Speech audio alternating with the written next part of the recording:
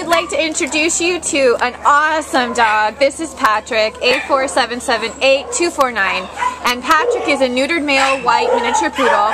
The shelter aged him as 9 when he first came in, but we looked at his teeth and, you know, he's definitely a middle-aged fellow, but he has got so much pep and life and personality that, and based on the teeth, we think he's maybe a little bit younger. We're going to say 7 years seems more appropriate. And he arrived here at the Baldwin Park shelter as a stray from the Puente on November 20th.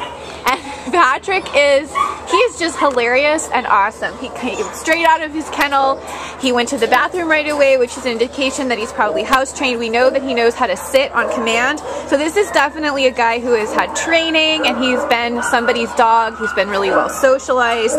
He is eager to meet and greet people, eager to meet and greet other dogs. He gives kisses really nicely, and just a really fun, happy guy. Jeanette, is there anything else you want to tell us about Patrick? Yeah, he's a social butterfly. He just wants to see everybody, and he's very, very social and very well behaved.